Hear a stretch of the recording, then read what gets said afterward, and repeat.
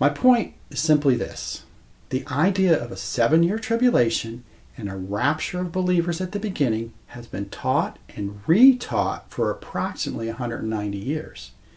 When I realized the source of the teaching and how it became popular, I wanted to look more closely at the scriptures used to support this view of God's plan. Working my way through many books that discussed all the relevant scriptures, I started finding a different way of understanding these passages. I was led to a book by George Eldon Ladd titled The Blessed Hope, a biblical study of the Second Advent and the Rapture.